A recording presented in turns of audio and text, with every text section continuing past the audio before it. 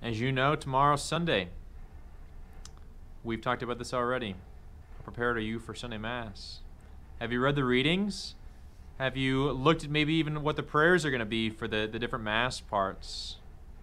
Right? How prepared are you?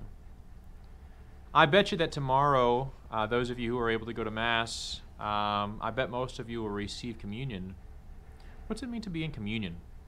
Right? So we get to come up and receive communion, which is ultimately a public statement that if I am in communion with God. In other words, everything that the Lord thinks, believes, and proclaims, I do too. Right? That's the public statement that I make.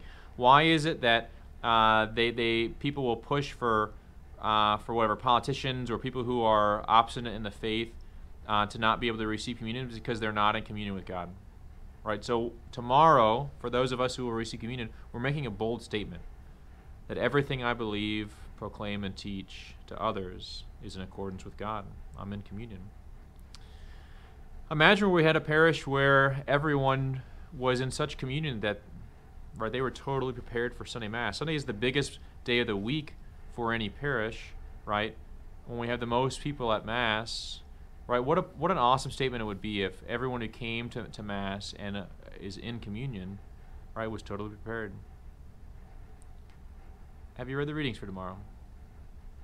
I was assigned to a university one time as a deacon, and the campus ministry there. And there was a couple of biblical scholars who went to Mass there, and I'll be honest with you, it was actually a daunting task to get to preach in front of them. When the very few times where they would say, hey, good job, I was like, boy, I really got it. Right, because I knew that they had already prepared for the readings. I knew that they had already read on the readings. I knew they had already prayed with the readings. So I had to really step my game up. What if you challenged me? What if you challenged me? What if you came to Mass so prepared that I actually was trembling to have to preach before you? 40 days of possibility. God bless you.